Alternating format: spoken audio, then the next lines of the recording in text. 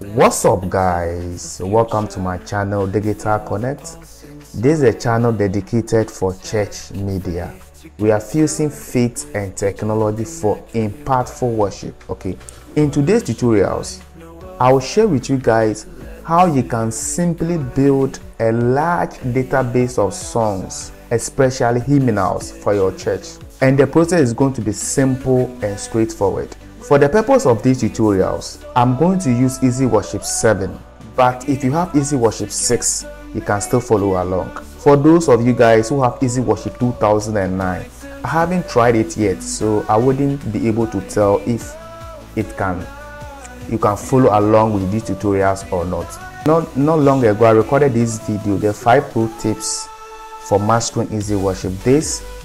The video, I explain a lot of things in EasyWorship, okay, and one of the key tips I shared in this video is how to migrate your EasyWorship database. Okay, so how to migrate your EasyWorship database from EasyWorship 6 to EasyWorship 7, or how to migrate your EasyWorship database from one computer to another, or how to even back up your EasyWorship database.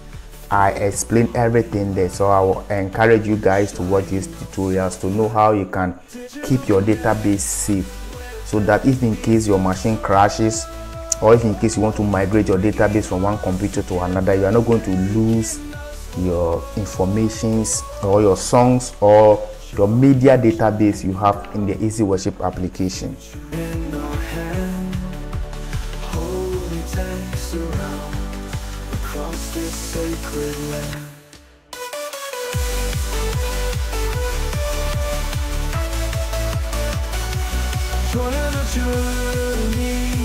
For the purpose of these tutorials, I'm going to use the Methodist hymn. Okay, so you can check it on this website. All right, we are going to use the first hymn that looks like this. Okay, so the first thing we have to do here is to prepare our hymn, then we will import it or take it to EasyWorship. All right, so first of all, copy the entire theme you want to import into EasyWorship. Copy it like this, and then open Notepad on your PC, then open it like this, paste it, and then make sure that you take out the numbers, give it a name, Methodist Hymn Book 01.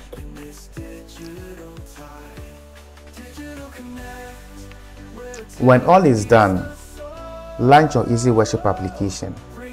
This is the interface of my EasyWorship 7 application.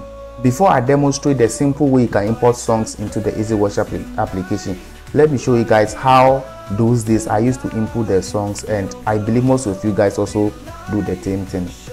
If you want to input songs into EasyWorship, you click on the song tab, then you click on this plus icon here, and then the song editor will open for you like this. You copy the first sentence or the first stanza of your song, you paste it like this, then you add, you go back,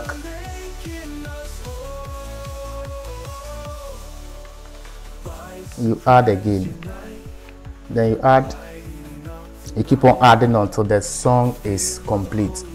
This way of inputting songs into the EasyWorship database is kind of tedious and difficult, so let me show you the simplest way you can input songs into the EasyWorship database. To open your song tab again, then click the plus button over here. When your song editor opens for you like this, okay, watch here, look at this icon over here, the arrow, you have a white green background with the arrow going up. Click on it like this, and then look for the notepad you have prepared, the song you have prepared in the notepad. Okay, I named my Methodist hymn 1, this one. So open it like this, and then your songs are automatically populated into the EasyWorship database. Okay, so when it is done like this, then you can now indicate which part of the song is the chorus, which part of the song is the verse 1, which part of the song is the verse 2, or which part of the song is the first stanza or the second stanza. Okay, so let's say stanza 1 like this. Then we come to the next one, maybe the second stanza.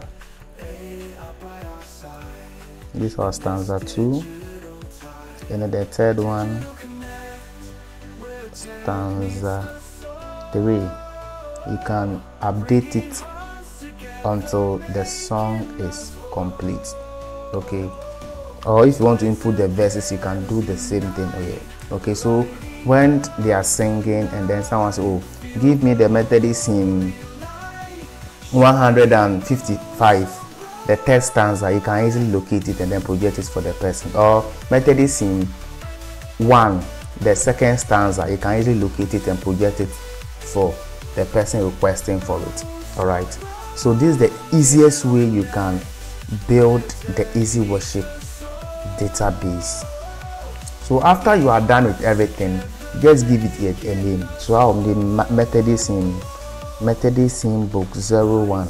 Save it like this, and then you go okay and apply it. Okay, so you can clearly see that it has been saved here. Okay, so when I click on it like this, you can see that this is it. The Methodist hymn is showing nicely here like this. It's changing. Okay, let me know in the comment section if this video is helpful to you, and also make sure that if you've not subscribed to this channel, you press on the subscribe button, you press on the bell icon, you press on the like button, and then you leave a comment and make sure that you share my videos so that others can also benefit, and it's going to help the YouTube algorithm also push this video to also help others who also need help like this. Guys, thank you so much for sticking to the end of the video, and I'll come your way with another wonderful tutorial. Thank you for sticking, and have a very nice day. Bye bye.